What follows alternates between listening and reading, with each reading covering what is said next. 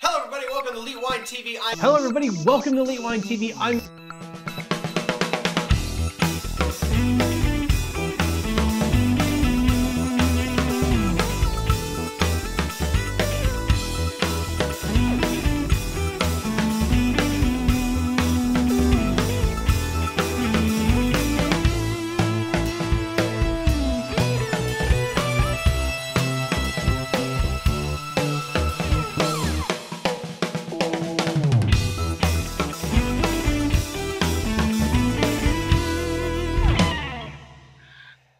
Hello everybody, welcome to Elite Wine TV. I'm your host Mark Fusco here for a special edition show. I've got Troy Knapp.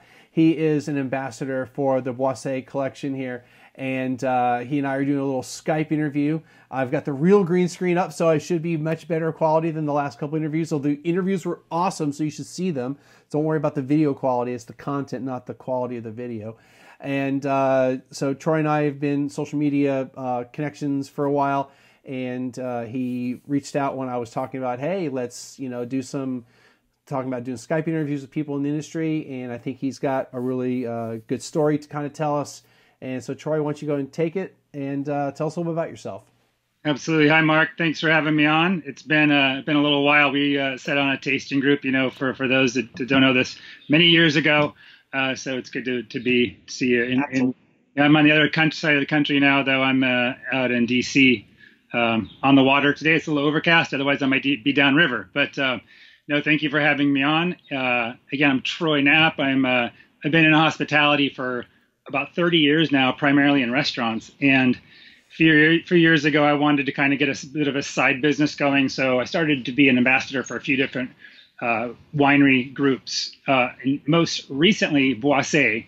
And for those that aren't familiar, Boisset is a collection essentially of wineries out of France, primarily Burgundy, a little bit of Rhone, and then mostly also in Napa and Sonoma. And it's John Charles Boisset, and he's married to Gina Gallo. So these are big names in the winery business.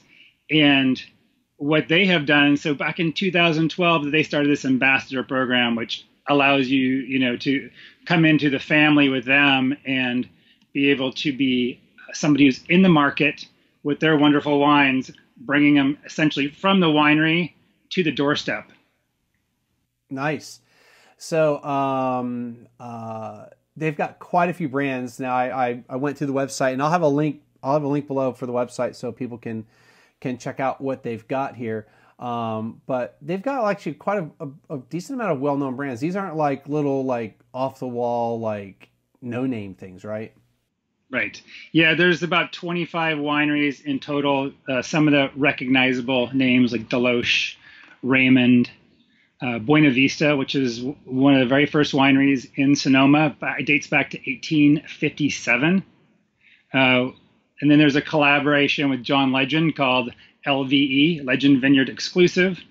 And then you have a few great names out of France, Domaine de la Vougerie, Bouchard Any Fees, Louis Bouillot. And then the JCB name is kind of a collaboration of houses, wines they're producing in Burgundy, in Napa, with his initials, John Charles Boisset, on the label. Right.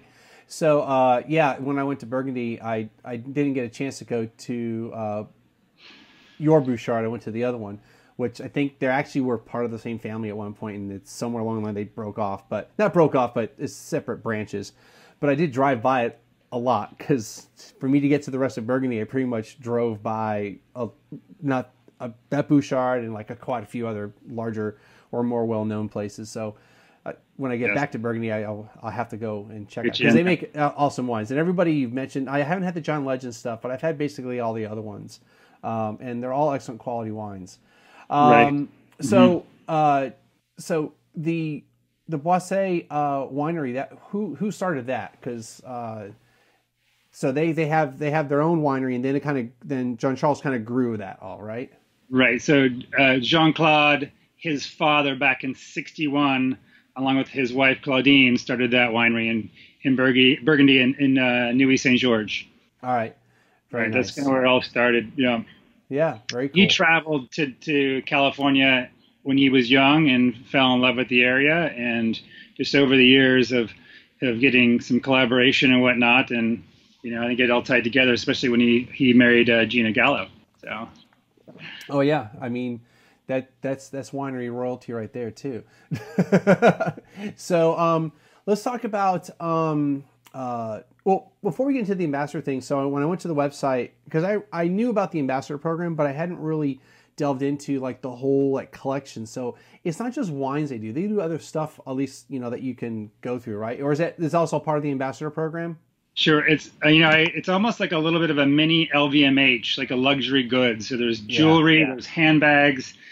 My focus is a little bit more on the wine because that's a big passion for me. But there is other items in there. There's other spirits.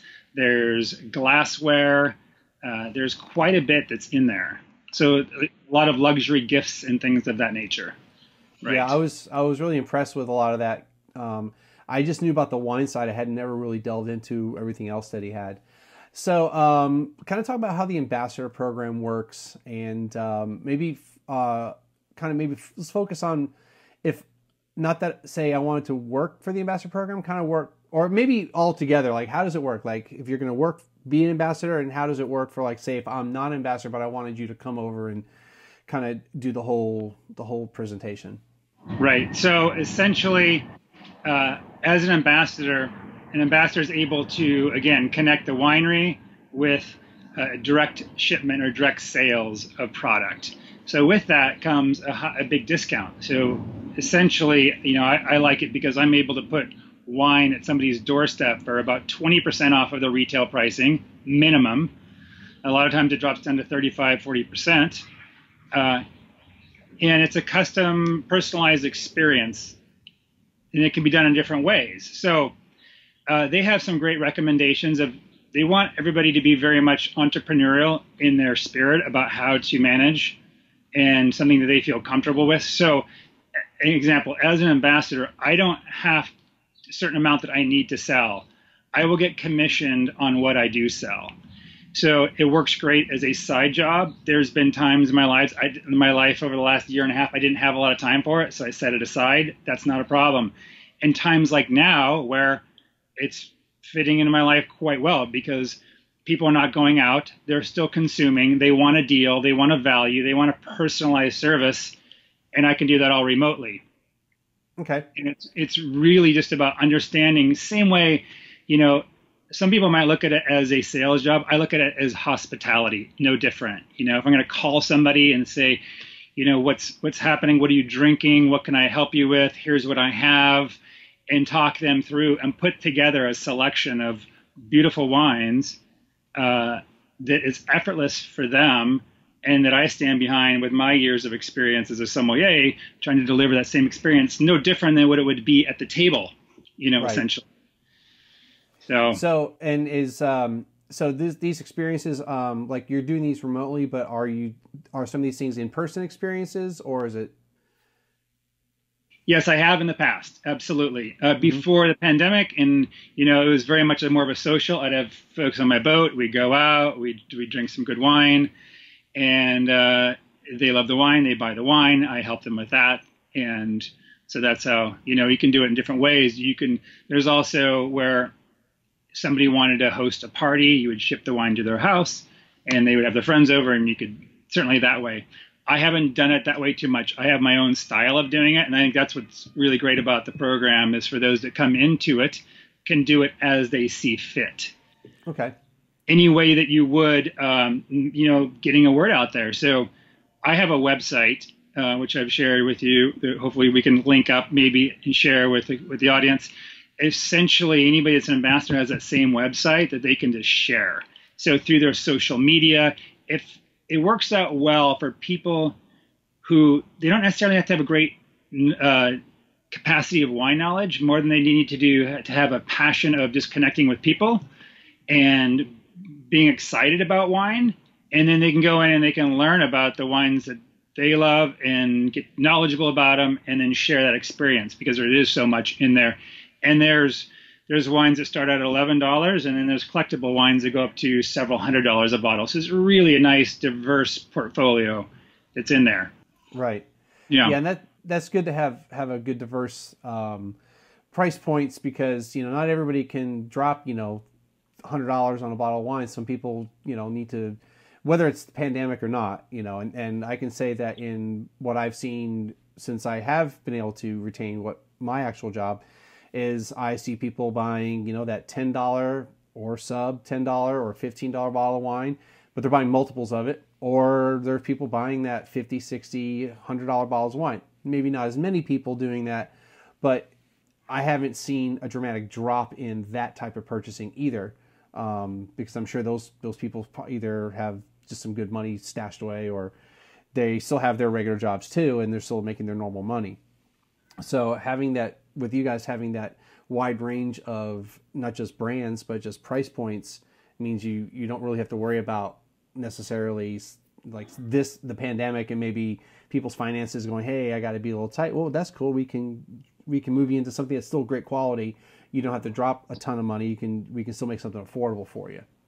Exactly. Yeah. Yeah.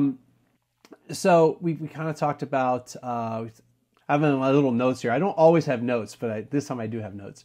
So we kind of talked about most of the stuff I was going to talk about here. So this is something where I haven't been out to Raymond, and I'm not sure how have you been out to the Raymond Vineyard Winery? I have. Yes, Okay. I was part of the Raymond. They do a sommelier blending session every year. They bring in 8 sommeliers and do an on-premise wines. I was part of that. That was back in 2013, I think it was. Did that, which was fantastic. Or was it 2011? I'm sorry. Yeah, I think it was. Yeah. So I know former employer, we had one of the sommelier. I can't remember what it was called at the time, but the sommelier selection, I guess it was called, wine. I remember us carrying that. Right. Yeah. So they'll bring a group together, and you do a blending session, and that's what represents that vintage of Cabernet Sauvignon. A blend from the different AVAs, and it's a lot of fun. John Charles is a blast, and I think what a little bit more, just if I may, about the brand is it's something they're very serious about, but they present it in a very non-serious fashion, which I know you appreciate, because you're the way you're so great about connecting wine with people and making it approachable and fun. This brand has that kind of fun aspect to it. John Charles is doing weekly, Monday, Wednesday, and Friday. He's doing virtual tastings, which are 6 o'clock on Facebook Live on Pacific time.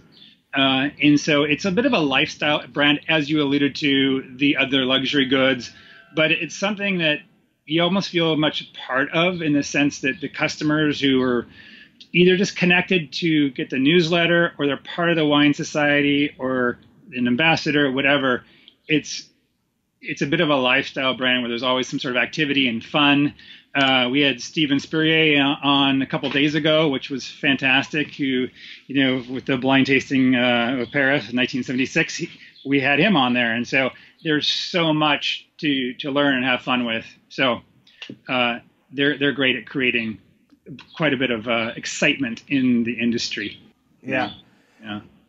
So also over at Raymond, I hear like the tasting room is pretty cool. It's like different, themed out or something like that. Like there's like different rooms and stuff. I mean, that's definitely not because of that I want to go visit Raymond anyway, but I think I hear some cool stuff over there. It is. There's some mannequins that are hanging from the ceiling. It's a big party. It's a lot of fun. It's a lot. There's no way to not visit Raymond and not walk out having a blast. Just it's wild. That's definitely going to be some. The next time I get out there, I'm going to definitely make it a point to stop by there. So you've already kind of alluded to the pandemic and how you've operated. Have you seen differences in how people are buying or how much they're buying as far as with the pandemic?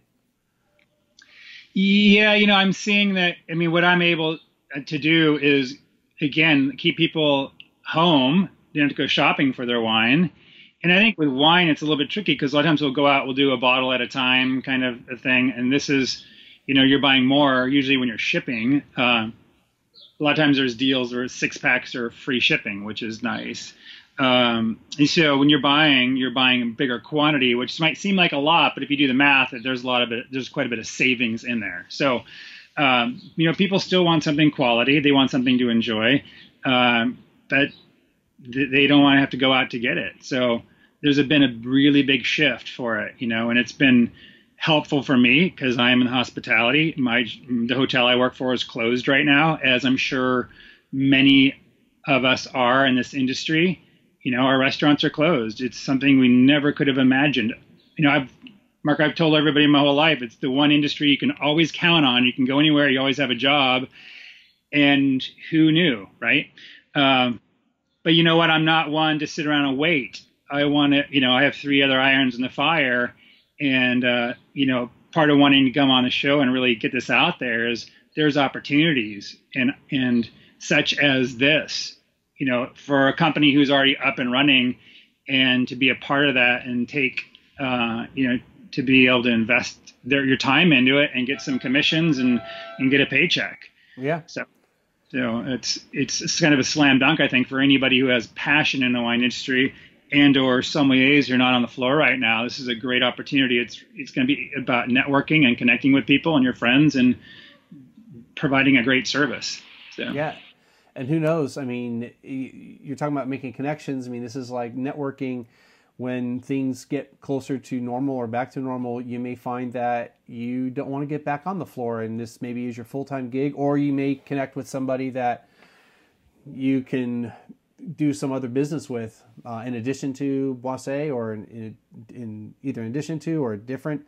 But I mean, this is an opportunity to maybe rethink what you're doing if you're in the hospitality industry and your current place is closed, or even if they are open, it's just people aren't coming out, so you're not maybe making as much money, especially if you're dependent on the sales. You're not like a salaried employee. Right. This is an opportunity. I mean, I didn't necessarily go through a pandemic a couple years ago, but when I had my heart operation a couple years ago, I had 2 months off, and I didn't necessarily leave restaurants at that point, but I had thought about it during that point. I mean, I had basically had a 2-month quarantine, so I've already kind of gone through this. Sure. Yeah. And, I kind of thought about what did I want to do, and I thought there was a cool opportunity, and so I jumped at it. It wasn't a good opportunity for me, but that's fine. I took a chance on it, and then once I got done with that, I didn't really have anything, so if I had maybe been doing this, that might have been something that would have for the 6 weeks or so I didn't have an actual real job. That might have been great because it would have been something that I could work into whatever schedule I had. It wasn't like I had to go 5 days a week. I could still do the things I was doing, and still make some money. But those periods of time, since I wasn't really working, kind of made me reflect on where I wanted to be and where I was currently. And when the retail side came up, I jumped at the chance because I knew the place I was going to work at was, or hopefully I was going to work at, which I do work at, was a great company. So this period of time, if you aren't working, or even if you are and you still are thinking maybe there's something different for you, I mean, this is an opportunity, I think, for maybe you to kind of make lemonade out of lemons, and like you might have another career or something positive out of this, Right. Absolutely. And I see there's about 3 different types of, I would say, ways that people go into it. Some have been in it for a few years and have built a really great network of clientele, stay really close to them, and they're making 6 figures supporting the family. There's other end of the spectrum. Some people will just become an ambassador because they love the value they can just get for themselves, and they just buy wine because they're entertaining, and they'll get 40 to 50% off a lot of time on their own wines that they're going to provide and entertain with. And then there's people in the middle, like myself, which it's my second job, and there's time when I have more time, and there's less time, but it's there, and there's no pressure. But it's like anything, when you put a lot into it, you're going to get quite a bit out of it. And where I come in is is being able to mentor people through that program as an ambassador. So what you do is you bring people onto a team, and it's like I would form my own team of ambassadors, and we have group sales and targets and things like that that we all benefit from. So it's really structured quite well. So yeah, that's there's support. There's a program that you go through at the beginning. It's online. They put you through. You learn about the history. You learn about different tactics and approaches to kind of being that liaison for them. So all the tools and resources are there, really. Yeah. So also going through the website, and I kind of mentioned this before we started, that when I know wineries are doing biodynamic and or organic farming, I do like to highlight that. So can you kind of talk to some of that about their philosophy? Yeah, I think, that's kind of an underlying philosophy for them as a whole, and I'll talk about a couple that have really resonated with me. One is at Domaine de la Vougerie in Burgundy. I had a chance to visit that winery back in 2011. And, we were taking a tour out back, and back where all the wood was stacked for the cooperage was back there, but around the corner was a garden. And the winemaker has these recipes of herbs and things like that he will create to spray on the vineyard, his biodynamic treatments to create harmony with the earth. They live by the almanac of the biodynamic calendar as well. So it's really a great example of what biodynamic really looks like, And then you have Raymond here in Napa they follow quite a bit of the same principles. And if you visit, you get to do a little bit of a walkthrough out in the garden, and they take you through a tour of what that really means and what that looks like to them, and how they've structured all their systems to be is eco-friendly and, a steward of the environment kind of a mentality. So, and that's underlying through all of the wineries that they bring into the portfolio. It's just their belief system. So, but in Napa, Raymond's a great one to visit because you're going to be able to see all that. And if in France, again, Domaine de la Vougerie. So, yeah, great examples. Yeah, I've visited quite a few wineries throughout the world, I guess. Yeah, I mean, I've been to quite a few countries. Well, I've only been to like really 2 countries other than the United States but it feels like I've traveled all over the world. But really, I went to a winery in Sonoma, and I got to see the whole ecosystem of biodynamics. And that's where it really kind of, I understand it intellectually, what biodynamics is, but it really kind of made sense, more sense, because I got to see how they integrated everything and how they operated. And, I think, if you're able to do it, you should totally try to at least do organic or at least sustainable type of farming, and sustainable in the sense of how you operate. I know that there's parts of the world that it's really difficult to organically farm or biodynamically farm, at least as far as being certified and do it every single year, that you might have to do something that, use other types of treatments. But I think I'm all for it. If you're able to do it, then I say do it, because why not?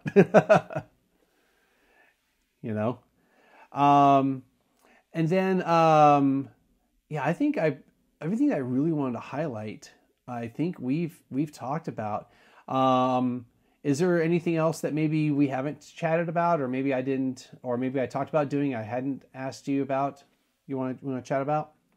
I think you did a pretty good job of covering the ambassador program. Some of the highlights of joining as somebody who wants to receive wine, to touch on that a little bit, there's a wine society program, just essentially like a wine club, their version of it. And there's no cost for anybody to join. And what it does is it allows any of these members to get 20% off all the time, 20% off below retail. And the only commitment is that they receive 3 bottles every quarter. So it's essentially a case spread out over a year. And with that, signing up, that's the benefit you get. You get special offerings. You get complimentary tastings when you go to the wineries. again, you just become kind of part of that family. And like I said, it's that kind of that lifestyle they provide. So lots of great perks, but most importantly, you get great wine. And they'll pre-select for you saying, here's the 3 bottles we're going to send. But you can go in before it's sent and change that cart and say, you know what, I like this, or I want to add this on. And the ambassadors also will reach out to their clients and saying, your next shipment's coming. You loved the Louis Vuitton Cremant. Would you like me to put a couple of bottles of that in there? It's on sale for $16.80 right now. It's 35% off. So, and that's a great example. Just really beautiful, classic style bubbles for as low as $16.80. So, yeah, and I mean, just speaking just in general about Cremant, I mean, it's if you don't know, which I mean, industry people should know where Cremant is, but Cremant is getting champagne method for not having to spend $50. I mean, I love Cremant. Yeah, you're getting that style. I mean, I know it's hard to replace champagne. I get it, but if you don't want to drop $50, Cremant is the way to go. Yeah, absolutely. I mean, we're talking on this particular one. So we have 16 months of age on it, so the bubbles are really fine. It has, it's Pinot and with 10% of Gamay in it. Really classic. Little red currant, a little raspberry, a little bit of orange peel. Really delicious, classic. I love it. This is my house sparkling wine here because it's just delicious. Nice. And I'm like nuts about good bubbles. So yeah, absolutely, man. It's a lot of us are. So you were talking about that when you sign up, you basically get a case spread out for you. I buy a ton of wine. I probably shouldn't. I actually slowed down my wine buying, but that's for other reasons. I have too much wine already. But I like that idea that when you're committing to a wine club, if you want to call it that, you're not committing to like a case every quarter. You're able to customize it. Now, if you wanted to like get a case, is there more levels? Like, is this just a three per quarter? Is that kind of like the entry level, and then you can go higher? Correct. Okay. Well, and a lot of people will start with that entry level and then have the flexibility of it before it ships. We customize it. Again, I'll call them. Your order's coming, and they say, yeah, you know what? Let's make it a full case. I'm low. My stock is low, or I'm fine with the 3 bottles this time. Next time, and that's my role as a sommelier, is whether it's in a restaurant or to understand their needs and take the pride in delivering on that. That's, I think, something that's very important, is we want to deliver the best quality drink we can for the value, right? And so, yeah. And I mean, we've kind of really, you really kind of touched upon about the sommelier side of things, and just the fact that the collection that you have access to is literally like going into a restaurant with a really good wine list. It's not just 15 wines on the list. I mean, you've got a wide selection. You've got quite a few properties, and they all make quite a few wines. So it's not like you have a limited selection, and you can fulfill that role as a somm and really kind of guide somebody, and you've got something for everybody, right? Absolutely. Yeah, there's even on the website, you'll see that a lot of the wines are put together on a list to look like a restaurant list almost too. So there's different ways to view it and look at it, but yeah, absolutely. Very cool. Yeah. Well, Troy, if there's anything else you want to chat about, I mean, I'm on your time, so.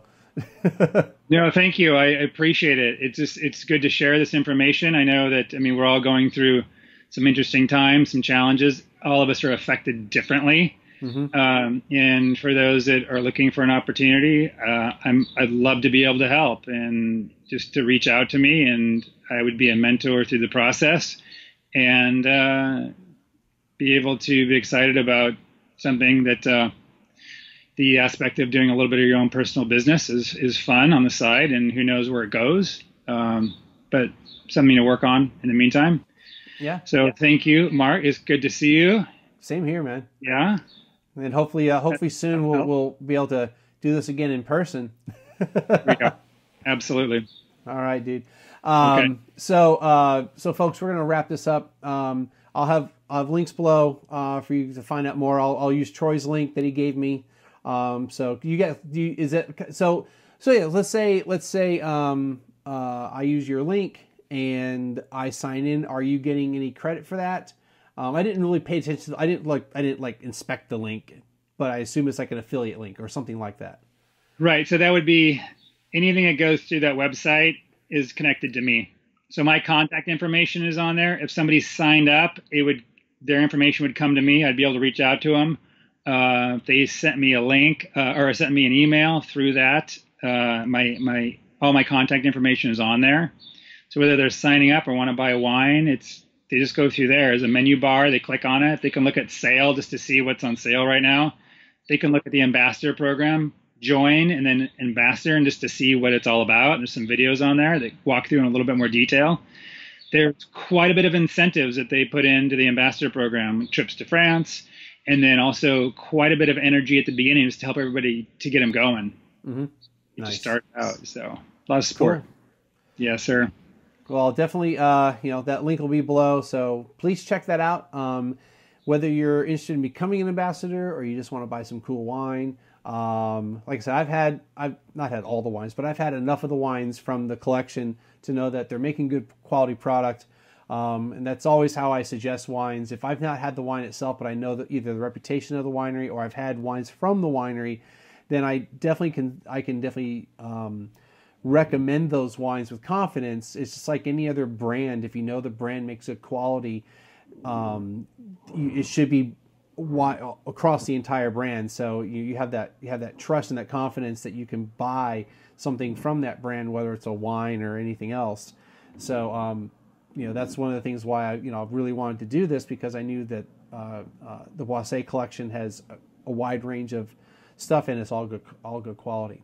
All right, folks. So like I said, we're gonna wrap it up. There'll be, I don't know which, on Skype, I don't know which way to point, but I think it's on this way. If you go to the website, there'll be links above to friend me up. If you're watching on YouTube, I don't know, you'll find me somewhere, but there'll be links below. Links below for this, of course, my normal links down there. And we'll see everyone again next time. All right, cheers. All the best and wellness. Same to you. Yeah.